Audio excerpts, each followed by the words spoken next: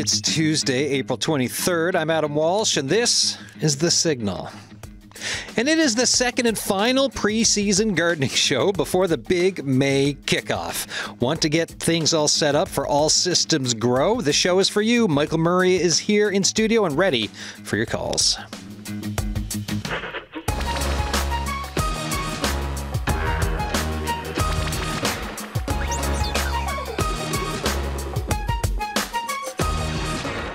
That's right. It is a preseason gardening day. What's the difference between a preseason gardening day and a regular season gardening day? Michael, what is the difference? I don't even know if I know the difference. Sun's out today. Snow's all gone.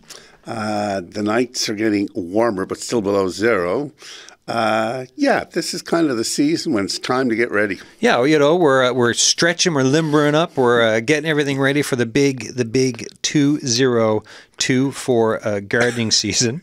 So let me put out the numbers as we're about to dip into things. So 709-722-7111, 1-800-563-8255. The text line is open, 709-327-8206, and the signal at cbc.ca. And before we talk gardening, I just want to play, it's a 30-second little thing here. Curtis, if you want to give that a roll. Hi, Adam. It's Megan Gale Coles here. I've got some tickets for your listeners. Poverty Cove Theatre Company's Grace is this week. Grace follows the story of Eleanor, whose marriage is imploding at her best friend's wedding party. Written by yours truly comes a new play adapted from Lisa Morris' novella of the same name. Grace is equal parts guts and grit. Sometimes it is okay to be messy. Sometimes it's not. Playing April 25th to the 27th on the St. John's Arts and Culture Center main stage. You don't want to miss it. Thank you, Megan Gale Coles, MGC, for that call and that message. 25th, 26th, and 27th. So 3 shows. I'm getting 3 pairs of tickets dropped off here later today for listeners of The Signal. So the way we'll work it is, I don't know, if you're phoning to talk about gardening today, we'll put your name in the draw. And if you don't have your heads wrapped around the gardening season yet and you just email The Signal, we'll put everyone's name in for a draw for today's show as well as tomorrow's show. And then we'll just give out the tickets. And so if you just want to email the signal at cbc.ca for tickets. Sometimes you folks just like to put tickets in the subject line with nothing else. That too is acceptable. But also if you want to phone and talk about gardening today, just by doing what you normally do during gardening shows and preseason gardening shows, you will be entered in for a draw. So, Michael Murray, how are things at Murray's? Busy. Real busy. Yeah, really busy. Kind of like the ramp up, get stuff together. Oh, yeah, type, we've been really busy now for over a month, and a lot of stuff been growing. Was in our tomato greenhouse. We have a big house dedicated to hydroponic tomato growth, and they get filtered into the cafe and also sold to the public through the garden center. So 2-foot high tomato plants looking real good, all ready to go. Big house full of them yesterday. Delighted to be in there because it was so nice and warm. And we've been out as well, prepping ground. As a matter of fact, when I was leaving, Nazar, who works on the farm with us, was going up in the field with the rototiller on the tractor, and he was preparing pieces of ground for planting things now and getting ready to plant some things. Great time to plant spinach now. Even seeding lettuce, hardy lettuce crops can be put in now. Shortly, onion starts can be put in now. So we're getting there.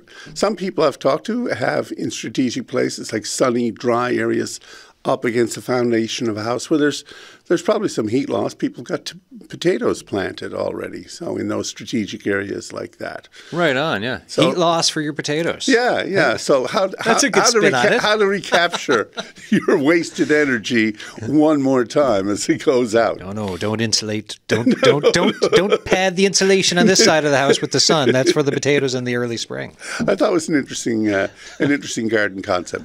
Oh, that's fantastic. What else have you been up to over the winter? Well, always a great moment for me. I don't know, they all make fun of me when I get excited, but on the 21st of March, again, this year, with snow covering the ground, a plant that I value deeply is a native plant called witch hazel. And it came into full bloom, as it should, on March 21st, first day of spring. This thing always blooms.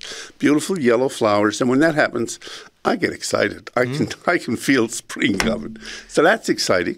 Yeah. Other things that have been interesting through is Susan, my wife, started a growing place in our greenhouse, which is attached. We have a little tiny greenhouse attached to the side of the house, and she started growing radish seedlings and harvesting those for greens for salad, and also some hardy lettuce varieties. And she put those in on the 2nd of February, which is an old traditional pagan planting date. I said, we got to do it on February the 2nd. Candlemas Day, Groundhog Day, Embolic. They all make fun of me about my pagan ritualism, which I have a lot of fun with. Yeah. I have fun with that. So on the 2nd, we plant them. By St. Patrick's Day, we were harvesting and have been continuously harvesting lettuce and radishes. The radish is beautiful, nice peppery green and soft. And the other thing that was interesting, she was kind of heavy-handed with the seeding, and she was concerned about that. But as she harvested the first crop, then another bunch of seed germinated, and that filled in, and again another bunch. So it's like a succession of greens coming and germinating and flourishing, and then harvest, and then the cycle begins again. So it's been wonderful. I think that's going to be great. A wonderful annual thing for us now. Oh yeah, no, anything like any extra bit of like fresh whatever, right? Yeah. Like it is so nice to have. And Yeah. then to have something that you're like, hey, this worked really well. We're learning from it, and this is something we can just continue to do. And then through those like the winter and the spring months, I mean, that's so cool. It's really that was exciting, fun. The other thing that I was interested in, first time that I've ever planted scales of garlic, and I looked the other day, and they're all coming up beautifully.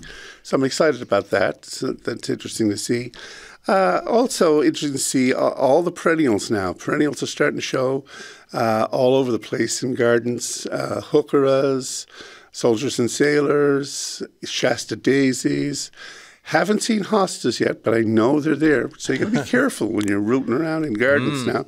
But this is a great time to divide and dig and transplant plants, perennials in particular.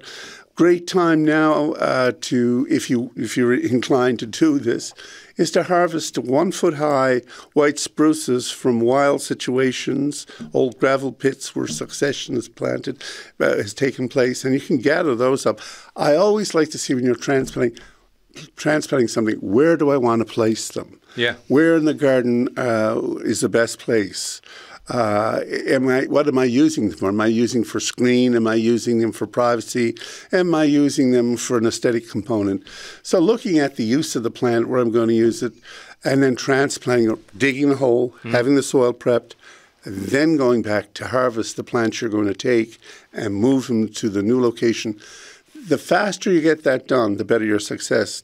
Worst thing you do is dig the plant out, not have the site prepared. The plant is sitting, like today, out in a drying wind, dries out the roots, and again, your success rate starts to diminish. So you want to be on top of transplanting, prep the site, select the plants you're going to move, and then move them quickly and do it in a matter of hours. Yeah, prep the OR before you're going to do it. Right, it's like that. It's like that for sure. Yeah. Because I was thinking about that too, right? Because we moved into my wife and I moved to a new spot late November. Not a great time of year to move, by the way, late November with Christmas coming up. So there's a learning lesson for, future me, in case we ever want to move. Right. I don't think we're going to. But we moved, and now we're just kind of getting used to the place, right? So we're looking around. We've got some, I noticed in the backyard, this little patch of like little spring violets that are kind of up or whatever, which are nice. Yeah. Next to a I think it is, I will call it a Charlie Brown-esque rhododendron. So that can tell you the size and look of it. So I'm really rooting for it this year, part of the pun, that it, we'll see what happens as the grow season kind of starts. Yeah. Well, first thing is for that Charlie Brown rhododendron is try to dig out around and get any competing grass around it away. Right. So the plant doesn't compete with other plants. Yeah. Often when plants are planted, the original excavation is minimal. It's hard work digging in the gravelly soil of Newfoundland. If you can dig out around the periphery to make that root zone or soil zone bigger, and I would suggest, if you can get out a foot or 18 inches from where the plant is now, go right around and dig out that material and put in more soil, and the soil, just good, well-mixed soil, a little bit of peat, a little bit of sand, and then plant it back around. That will help tremendously for that plant to go from Charlie Brown to Lucy. All right. That's something for me to be at. Now, let's just say in this example we're giving that patch of violets is right next to it. Can I leave those alone? Sure. Okay. After they're bloomed, if you think you want to move them to a more strategic place, prep the place that you're going to move them. If they're in conflict, move them to another location. Sounds like you got bluebells or quills. Yeah, I think they're bluebells. They're bluebells, and so they're very adaptable. Yeah. You can move them, but hey, if they're not the end of the world, don't worry about it. But the rest, all right, I'll get at that, because I would like to see the rhodo kind of just start to thrive a bit, because that'd be nice in the backyard. Yeah. Right? Oh, it's a great plant. Have you checked out the other thing? I always like to say, where is the sun? The morning sun. Where does it rise? Yeah. Where does it set? Where's south? Because in that plane, that's where the best sun's going to be. Identifying where shade is, when the shade occurs. Is it midday? Is it late in the day? Because the site matters a lot to how the success of a planting goes. I believe rhododendrons flourish best when they're in full sun to half shade, but preferring full sun. The winters, the springs are long and cold. The summer is short. The intensity of the sun, questionable sometimes. The back where it is right now in the backyard, it's it's closer to kind of this fence, but we're down in Kitty Vitty. The sun's kind of moved over now, rising up. So once it gets above the fence height in the morning, the path tends to stay over the backyard. Is what it's looking like now. This is me just like looking at the pattern of the sun every day. Just be like, okay, what do we got? Because I'm also thinking perhaps a raised bed or something. Lots of thoughts for the backyard for as we kind of slowly adapt to it, and figure some stuff out. Yeah, well, looking at the sun and understanding that relationship in the back. If you got a southern exposure, which it sounds like you have, your opportunities are a lot more substantial than not. Yeah. Okay. All right. So that's good. I'm glad. We'll go from there. You folks are listening to The Signal. It is our pre-season gardening show. The full every Tuesday regular season kicks off in May, but for this the second of two preseason shows. The first one was with Tim Walsh from the Botanical Garden at Memorial University. Tim was in back in March, and the point of that show was to give you all hope, and I think it did, because we got some messages from folks saying thank you. We just know something of a grow season is around the corner, and today we're talking about really kind of getting down into some planning and getting ready for the 2024 gardening season, because we are into it. Michael Murray of Murray's Garden Centre, Portugal Cove, is here with me in the studio.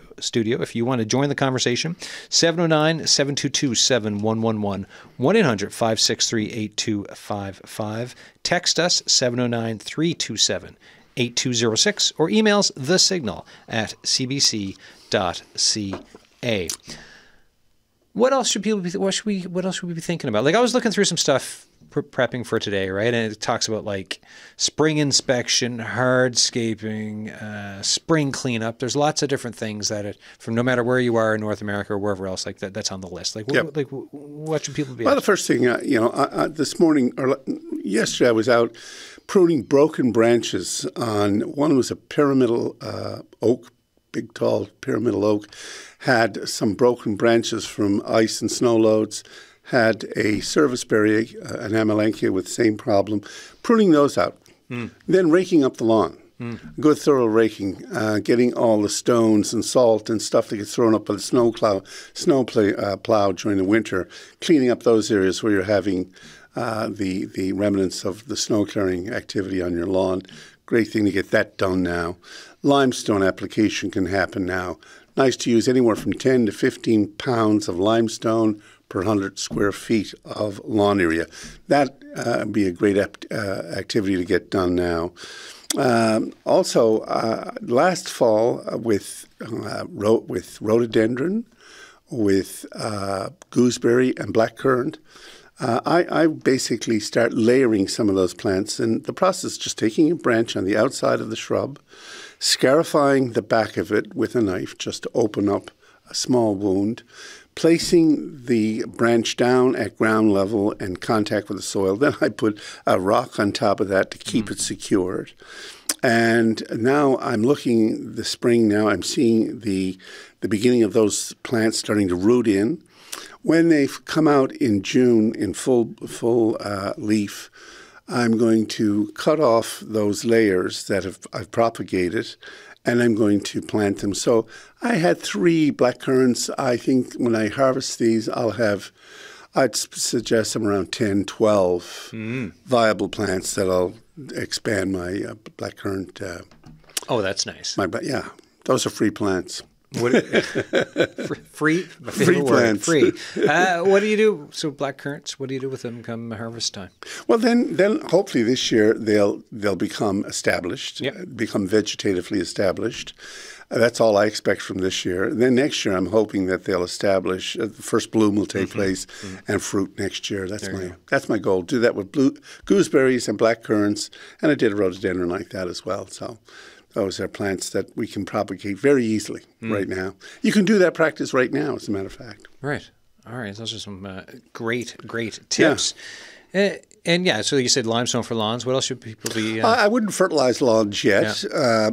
A great time now, because as I said earlier, I see lots of perennials coming up now. This warmer weather, great time to dig up perennials that have become, too big for the area. You can divide them. Sometimes you can divide as many 4 or 5 off of them. Sharing plants between neighbors and things. The regret I always have, and it's like the plague that keeps coming back to you, I had 2 wonderful cultivars of what Newfoundlanders call soldiers and sailors. Miss Moonglow is a variety, beautiful, military blue and red colors to them, last a long time, one of the first things to bloom. My mother had some lovely cultivars. I took them from her garden and brought them to mine, but I also brought the deadly goutweed with it. And so I've been scolded several times for introducing the dreaded goutweed into the garden. And I was out yesterday with my hoe, hoeing away and picking out. So this is a great time now to attack any of the persistent weeds, to get on top of them and intervene with either digging them out, getting the roots, putting shade cloth or some way of blocking out the sun. Or as it starts to come on, it gets a good flush, you could use a pesticide, a herbicide like Roundup to attack them. It's a little early for that. When I mention at home, they all get the shivers at home whenever I mention the use of Roundup. And I'm scolded for that as well. I have a secret bottle hidden away. Just break in case of emergency. Yeah. Like, oh, you did some great getting rid of the gout. I worked real hard with my hoe on that one. Yeah. Yeah, it's all this is elbow grease, folks. So, it's a good time now to cultivate gardens. There's 2 rules of thought, and here in Newfoundland, I believe cultivating and turning the soil now is really important. There's this philosophy about no-till. Here in Newfoundland, the soil is so clammy, wet, doesn't dry out easy. As I said, Nasser today is turning soil using a mechanical rototiller. I'm going to have a look later because what's going to happen is going to fluff up the soil. He's going to get more air worked in around it. Getting more air means that there's less moisture. With moisture out of the soil because of this tilling or forking through the soil, then it warms up faster. And so the faster you can warm up the soil, the better it is for starting off a crop in it. So I'm a cultivator, plower, rototiller kind of guy, or in small gardens, a digging fork just to turn over systematically, going through and taking out the weeds. hard work, but boy, it pays off big dividends if you're on top of it.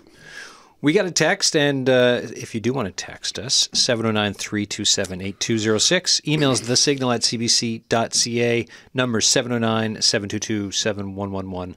1-800-563-8255. Michael Murray's with me for the second of two preseason gardening shows. Adam, please ask Mr. Murray, how deep should I plant seed potatoes? So that's from Lewis and Ramia. I like to see them go down, if you can, 6 to 8 inches. Yeah. If you're going 6 inches, have enough soil around to hill them up so that as the stems start to grow, you're able to bury the bottom of the stem by hilling up, is the old Newfoundland term for old potato patches, or making lazy beds, as some people call them, and then you're off to the races. But planting 6 to 8 inches deep, it's a little early, unless, as we were mentioning, the heat loss factors in your planting area. Other than that, I would hold off putting potatoes in until at least the 24th of May, 1st of June.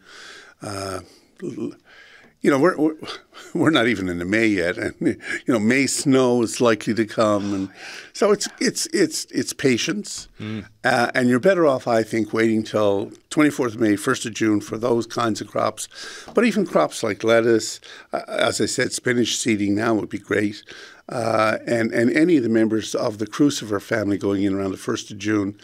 Things like carrots, I always like to see carrots go in much later, like more like 1st of July, beets, last of June, that kind of period. So don't let the enthusiasm make bad decisions by planting too early. See, you know what? And this is another thing that I blame social media for, because I just know in my life, right, when March turns into April and I'm looking at other places, so folks I follow who I know wherever, right, could be Ontario, Vancouver, from Japan, South Korea, I just see enthusiasm around spring, and there's lots of stuff that's blossoming, and then it's like, and I've got that excitement here, and it's not. I just need to not be excited as excited. It just needs to be in its own form that fits here. Right. I think look, right now, as I said yesterday, I'm cleaning up the lawn, doing some pruning, getting some limestone down.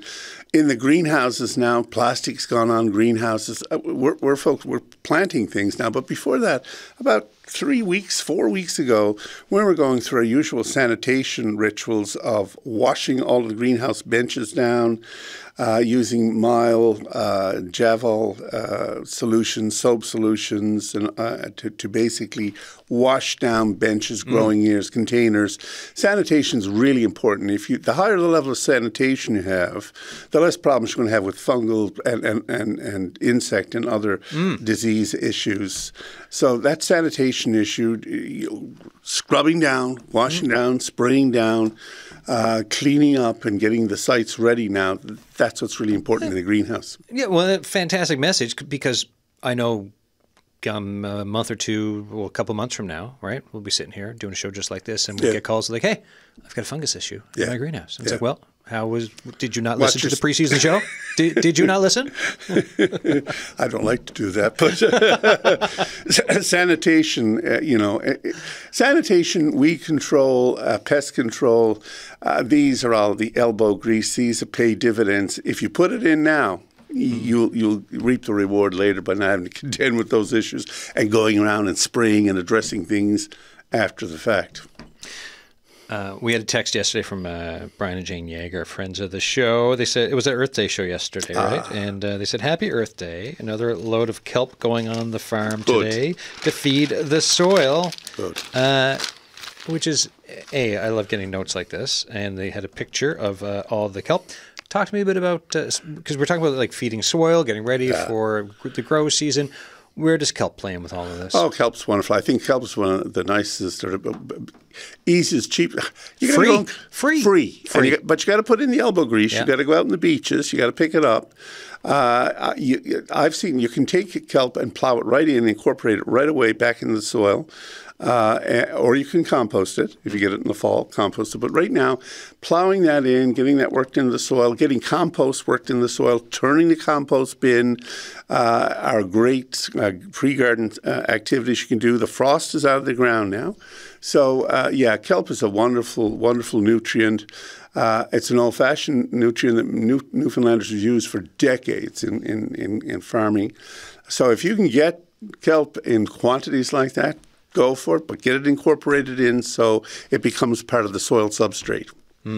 Yeah, I love what I keep learning each year now doing the show and having these conversations. It's just about some of the planning that's required, but if you do plan properly, like you are setting yourself up for so much more success, right? Exactly. If you put it in now, this is the time to prep your whole garden situation in greenhouse, in the garden, around the various shrubs and orchard plants. This is the time for pruning, cleaning up, sanitation issues. I was telling you earlier about an interesting thing. Was down visiting Ross Travers just after. Oh, is this the bat story?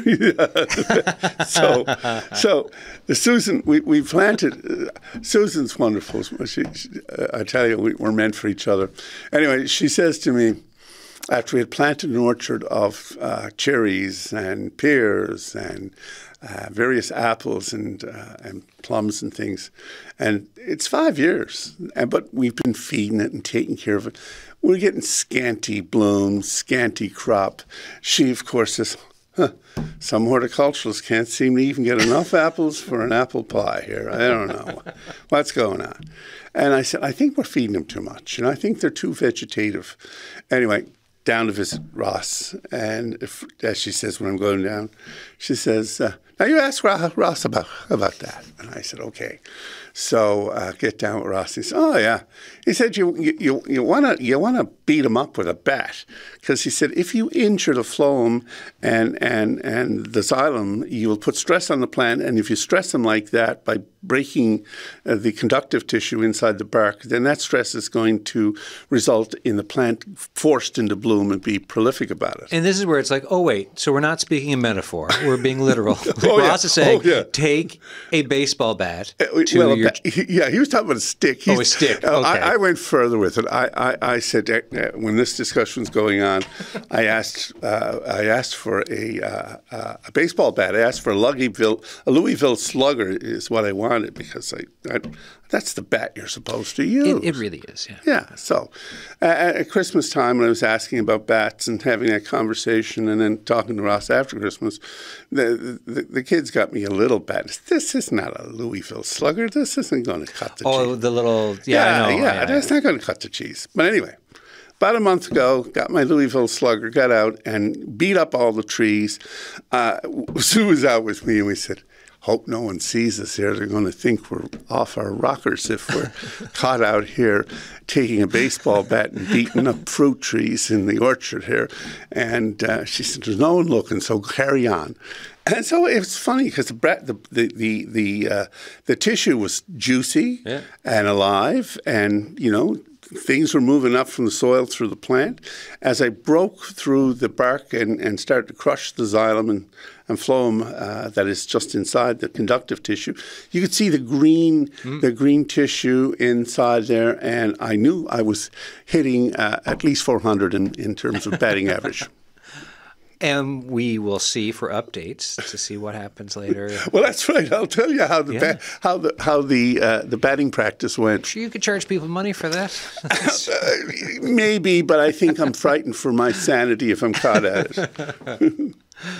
We got a follow up just again from Michael Bennett emailing, just asking again around like no-till gardening. Yeah, just your thoughts around it. Again, the business of no-till gardening or no-till farming in a place like Saskatchewan or Manitoba or Alberta, Ontario, where they're spring.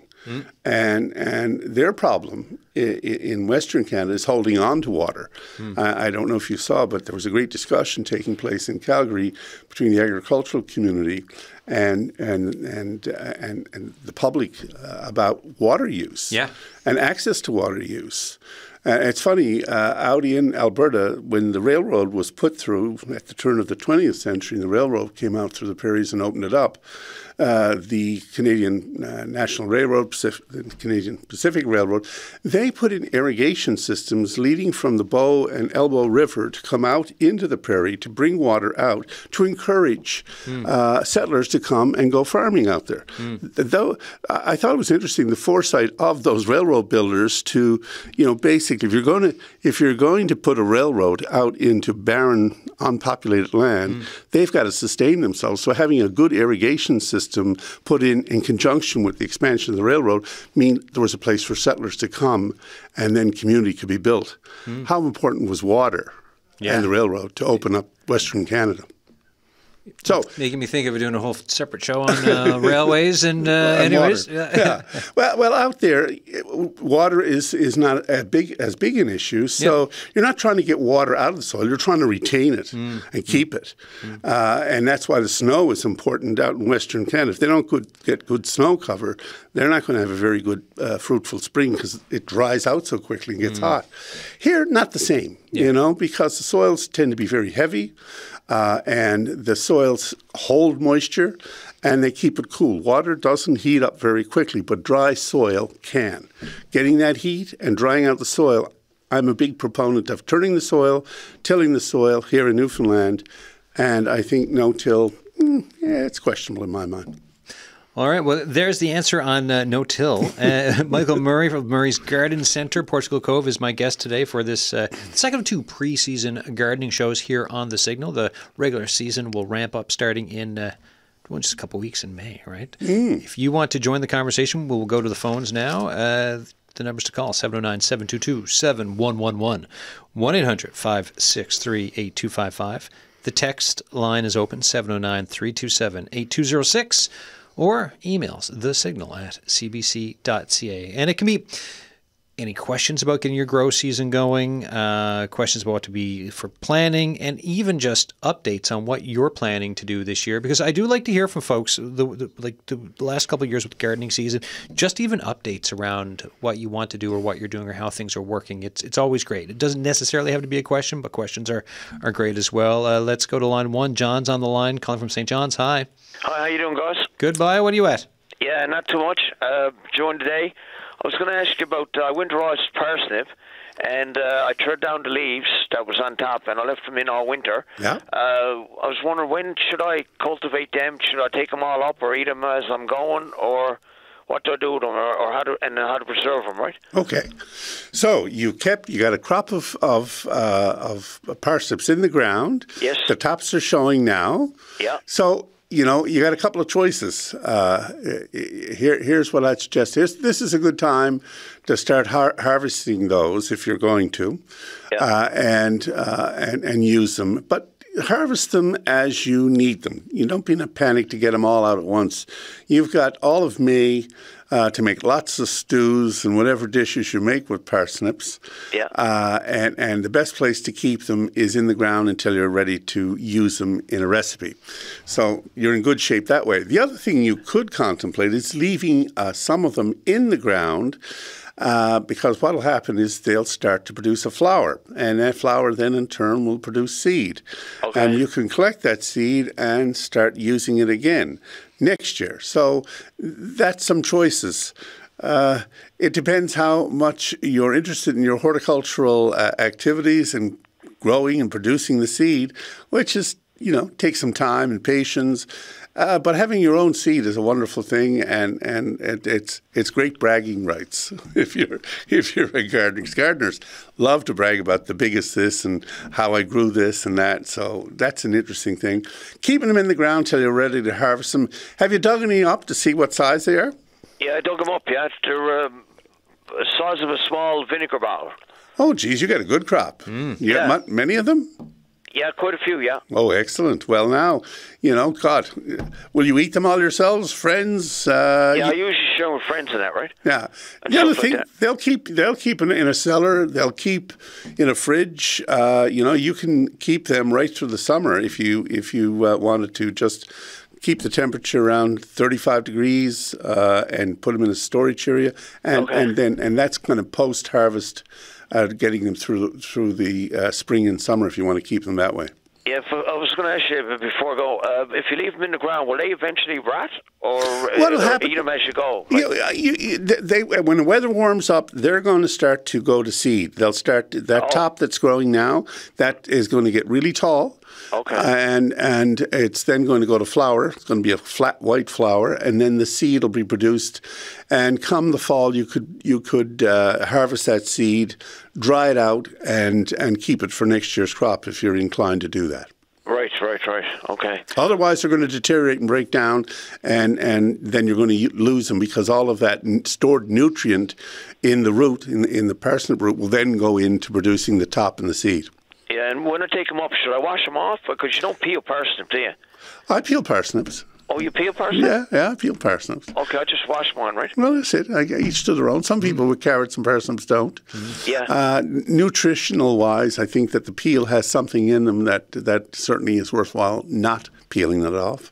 Oh, okay. So, it's a question of taste. So, okay. Yeah. All right. Listen, thank you very much, guys. Where are you? Where's your garden located? In St. John's. In St. John's, wow, you must be in a place where you got good deep soil to get carrots the size of that, rather getting parsnips the size of that. You got a good garden. Yeah, I brought in soil, right? I got the soil mixed with peat and bog and kelp and all kinds of stuff, right? So I've got a raised bed, and I make 7 beds out of it, right? Wow, excellent. Thanks, John. Good deep. Do you lime it? A good thing if you're going to use that again, you could lime it thoroughly, get it right down, because that helps get good deep carrots and parsnips when you got a good rich soil. Okay. Good enough, sir. Good luck. You sound like a good gardener. Yeah, thanks very much, guys. See you, buddy. John there, calling from St. John's. Let's go line 2. Dick Whitaker's on the line. Hi. Hi, how are you? Hello, Michael. Hello, Dick. How are you, bud? Not bad. Good. I was interested. You mentioned the Joseph's coat there going along. Which plant? Joseph's coat. Oh, Joseph's coat. Coleus, yeah. Coleus, no. Coleus, yeah. No, I was talking about my mother's soldiers and sailors. Pulmonaria. Pulmonaria. Yeah, but Joseph's coat is an annual. Well, I've also heard pulmonaria called the same thing. So. Okay. So, all right. Soldiers and sailors. Anyway, I just wanted to let you know that I have, about 5 different colors. Oh. Some of which probably came from your mother's area or so on, or at least Doreen. Yes, Doreen was a good gardener. I know that you did a lot with Doreen in preparing and keeping those gardens up that she maintained, and a broad variety of plant material. I even thought it's too bad, but there was such an array of beautiful perennials that she kept, and you with her did a great job of making a great display there along that roadside. Yeah, that's it. Going in, the entryway was glorious at times. It was. But anyway, what I wanted to say to you is that I have, these varieties. Some of them are planted in an area which is higher and a little more shaded and so on. Yeah. Although they're showing their heads, they won't be out for another 2 weeks. But I've got in another area lower down and more exposed to the sun. Yeah. I have a pink one that's out in flower now. So. Right. So, this is the thing. You need to understand your garden area. Yep. As to what you should do here and there. Yep. The other thing that I think people underrate, and you don't have to have everything beautifully, wonderful soil for everything. Good for some sorts of things, but we have heathers in various places and heaths. And I have at least, 2 different varieties of heathers out now. Yeah. And, these are one of those plants that are, I think we don't know enough about them personally in the sense that as to plant them to get displays, because you can get heather in flower for almost the whole summer, can't you not? Yes, I've had the opportunity to build a number of planting beds using both heaths and heathers, having spring, summer, fall, a succession of bloom. You don't have to have perfect soil. It can take a rough, rocky soil. Prefers that really. It seems to thrive in that kind of coarse soil because it drains so well. I've found the heather on banks, on sloping areas, really establishes well. And you're right. It's a great, if you can bring together the various heaths and heathers. I think on one particular planting, I had as many as 12, 13 different cultivars that just had that succession of bloom. It was quite a spectacular garden. God bless the people who hired us to do that, give us that opportunity. Oh, yeah. The question for you, though, I have a privet that I got from you a long time ago. Yeah. I let it grow. I didn't prune it at all or so on, and it's now about 7 feet tall or something like that. Yeah. It has lots and lots of white flowers on, which butterflies like. Oh, yeah. That kind of thing. Lovely plant. In my growing up, it was a hedge plant, not quite thought of that way, but anyway. Yeah. But and it had a lot of their berries on this winter, which the robins that were hanging around really liked, and some of the other birds as well. So it has multiple benefits. Yep. But being ancient and so on, some of the branches are split. And do you know if I cut that right down? I know it will come up again, but do you know if it will flower this year or not? Or would it have to be another year? Yeah, if it's gotten gangly and split up and it's gotten unruly and it needs to be managed better, cutting it back to anywhere from a third to a half would be a good practice. Taking out any dead wood that you see there, which I know you can recognize, get it out of the way quickly. Cultivating around it. I doubt if you're going to get flowers this year. I think it'll be next year that you'll get flowers again. But bringing some order back into shrubs that become gangly and open like that and susceptible to damage from snow and ice, good practice to cut them back hard. Yeah. One of the other things, by the way, I put in a plea for starlings. Everybody seems to like to hate the starlings, but if you watch them, they're working your lawns right now, picking up a lot of the grubs and so forth that are a problem, particularly the moth grubs and so on. Yeah. And the same thing with crows. I watched crows all winter working right in the dead of winter. If there was no snow, they would work the grass and see if they could find something. Yeah, I agree. But they're kind of nature's way of cultivating and dealing with pest management issues. So there's no doubt. We've been observing the various birds that work around lawns and whatnot. And when you see them, like you've said, swooping down in mass on a lawn, there's something good going on. Oh yeah. Yep, and they're probably fertilizing it as well. Yeah, it's work. Dick, what you're talking about is what many of us who garden and know is working with nature is the best. There's the best policy because that's the renewal, the sustainability issues that any of us who've had any experience with gardening know that's the rules of the road. Yeah. The other thing is this is the time to do as much as you can to get rid of the things you don't want. That's right. Because they're obeying the commandment of the Lord. Go forth and multiply. That's right. That's exactly it. And that's right. Whatever you put in now, I mean, I as I was tackling the gout weed yesterday in its small forms and digging down and getting the roots and gathering together and putting them and getting them out in the garbage. I mean, around our place, once you see that, I mean, you got to get rid of it because it's the plague that comes back to embarrass you later. Yeah, but unfortunately we don't have Ray Guy's pies and eels to take care of them. Anyway, I was exposing my age, I think. That's okay. Any Ray Guy quote on the show is amazing. Thank you very much. You're on the right level there, brother. Yeah. Okay, take care. Take care, Dick. Good to hear Thanks, from Dick. you. Bye-bye. Dick Whittaker there, give us a call. Dick is a fine gardener, and he's been gardening. When I was a child, Dick came to Newfoundland back in the 50s after serving in the military in Great Britain. his half-sister, Doreen, married my uncle, Miles, and she was a war bride, but she had a knack in the two of them together. Worked in the garden in a property just next door to ours. And the gardens were spectacular. It was the first real introduction I saw of well-maintained gardens. He also created some garden pools that were interesting with frogs. As a little 6-year-old boy, it was like a wonderland. Yeah. And these experiences, I always ask myself, how did I end up in the situation? Well, it's kind of in your blood, you know, and it's part of your heritage, part of who you are, and you see it around you. I don't think at the time that those influences are going on, it's really cognizant that they're having the impact they are, but Funny that when you like think back, right? Yeah. Like what like formed you, and little moments that like at the time you're just like, oh, I like frogs, and you're like later on in life you're like, wait a minute, like there's more to all this. Yeah.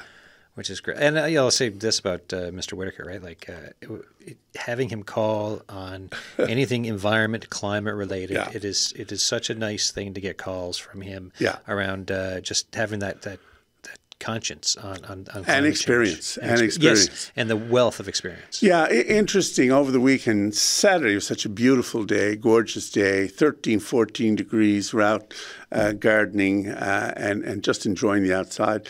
But something struck me about it, and I thought back at the depths of COVID on similar days in spring when COVID first happened, and the sky was clear and blue, and there were no airplanes, there was no flights. On this weekend, I sat back, and around 11, 12 o'clock in the day, you saw the streaks, the vapors from the jet traffic coming from Europe, coming here to get to directions to go to the rest of the continent. By the time we got to 2 o'clock in the afternoon, that bright blue, clear sky was now getting hazy. And I start reading a little bit about how much emissions comes from a transatlantic jet flying from Heathrow to Montreal. Huge, huge amounts of tons of carbon released into the atmosphere. And I thought back again, we had an opportunity during COVID not to have that. Yeah. And the air was clear and clean. And that's one of the lovely things about Newfoundland, is the quality of the air here is superb. Oh, anytime I've been away and come back home from whether it's living overseas or sometimes just trips or whatever, it like the air, like that and there's always wind in it, but it's fresh and there's a difference. I find it's one of the things that one of the big selling points I find. Clean air, clean water, really, really important. The more that we understand that. The other phenomenon I saw is all of the hype and interest, and in my own family even, we went to various parts to see the eclipse, and a great phenomena.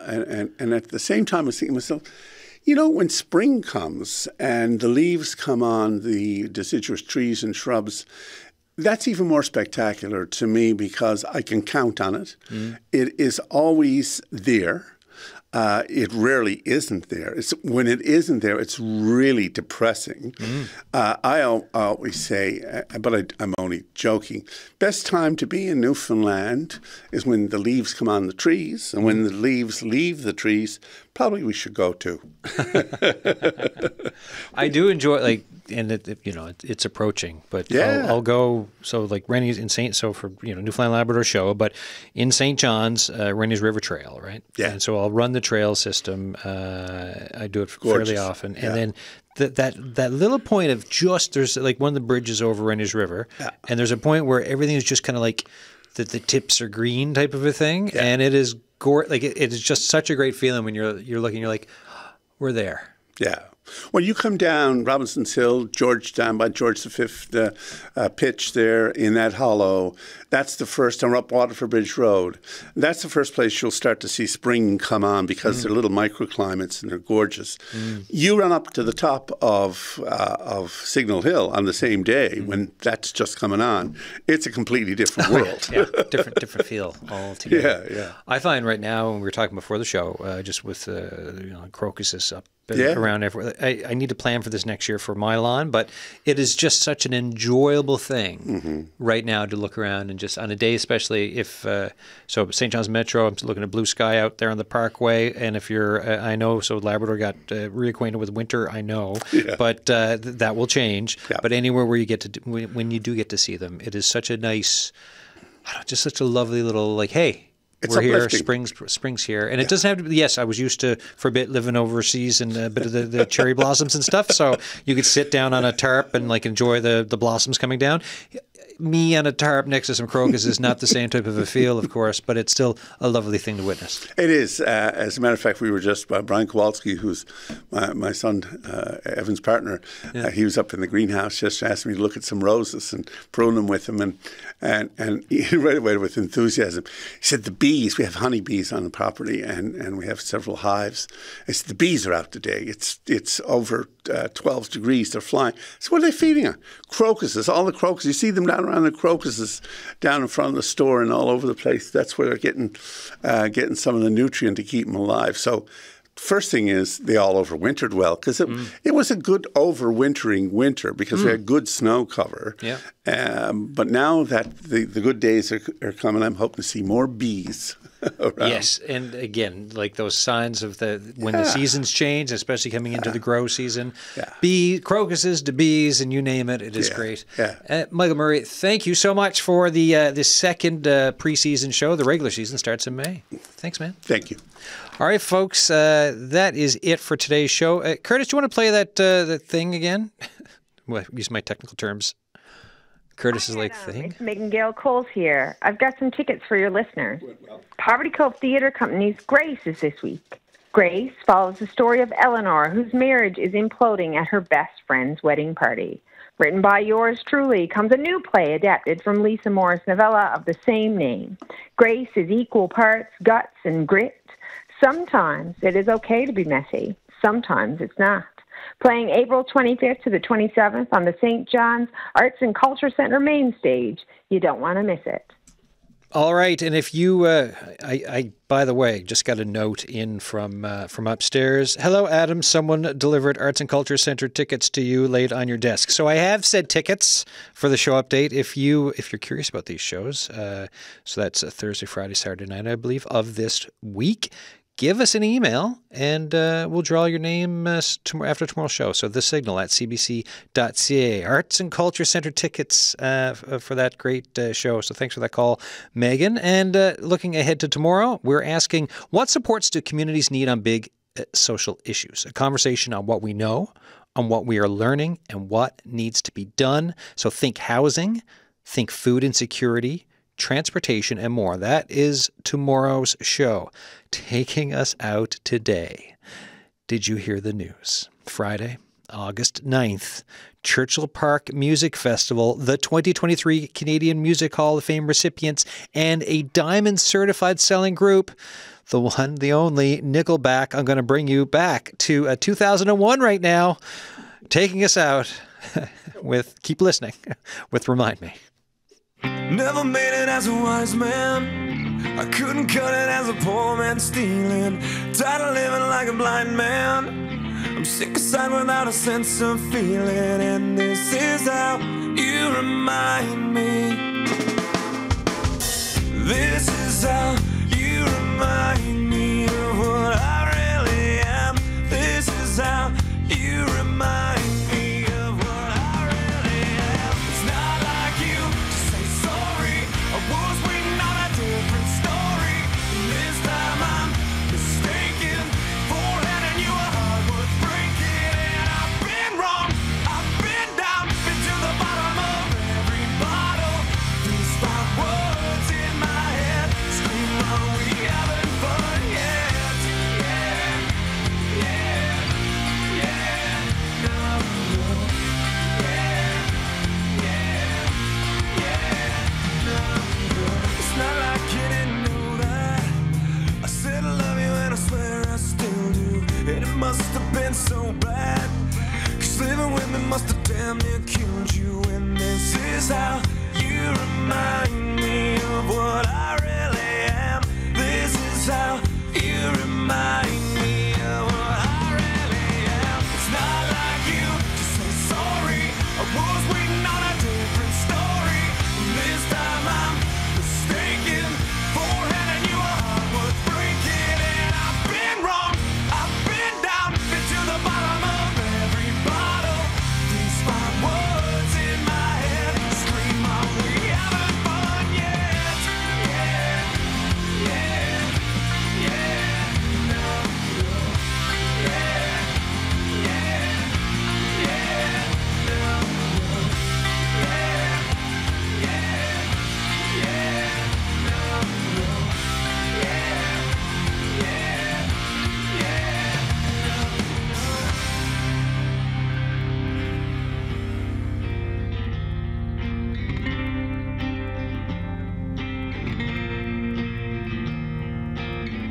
never made it as a wise man. I couldn't cut it as a poor man stealing. And this is how you remind me.